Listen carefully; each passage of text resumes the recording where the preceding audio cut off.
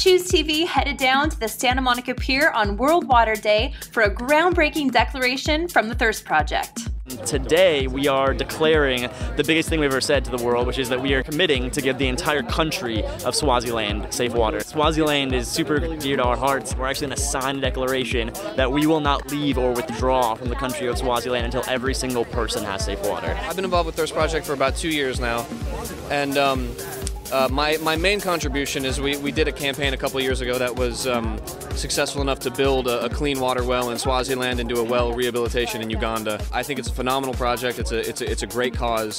Seth Maxwell, the leader of the organization, is just so ambitious and passionate, and I couldn't be more thrilled to be a part of it. These are Aldo shoes. I like them very much because they're kind of, they float in that dressy, casual sort of land that I enjoy. It's an amazing organization started by a 19-year-old, and they have been able to bring fresh, safe, clean drinking water to over 100,000 people in the world.